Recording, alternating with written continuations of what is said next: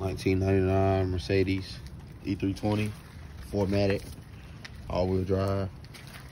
I had a couple people asking me how the car's supposed to sound, if it's tip-top, up to shape, everything's fixed, everything's good. It's supposed to sound like this running.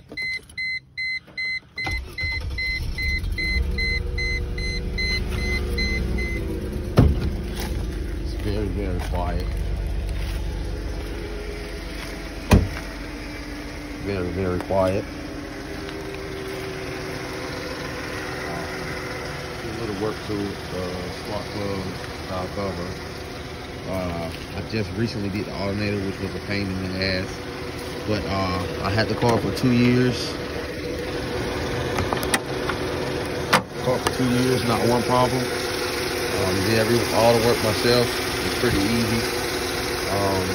But I recently did the alternator, which was I was driving for 2 years, not knowing that the car was whining. It had a very whine or whatever. But once I found out with the alternator or whatever, I found a very good one from a dump yard for about 40 bucks. Put the shit on myself in probably an hour and a half or something, and it runs so much better. So this is what the video is I'm making for anybody with the E-Class, E320, possibly E430, because I think it's the same setup on E420 as well. So if your shit doesn't run this quiet and it's like tuned up like this, something is wrong. You need to check out your pulleys and stuff like that.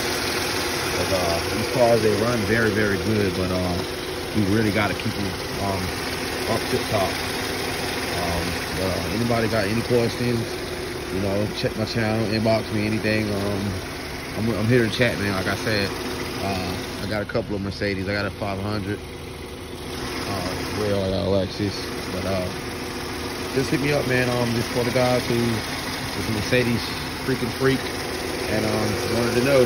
Thank you.